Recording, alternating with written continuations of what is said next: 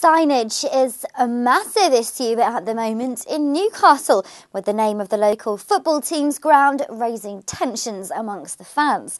Last year, the club's chairman, Mike Ashley, announced that he was changing the name of the historic St James's Park to the Sports Direct Arena in order to publicise his company and pave the way for the sale of naming rights in the future, which could earn the club millions of pounds.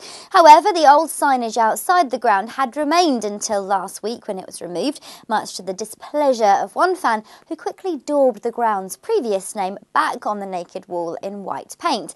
And now, in keeping with the club colours, another artist has decided to paint St James's Park in black paint on the bare brickwork after the previous paintwork had been cleaned off.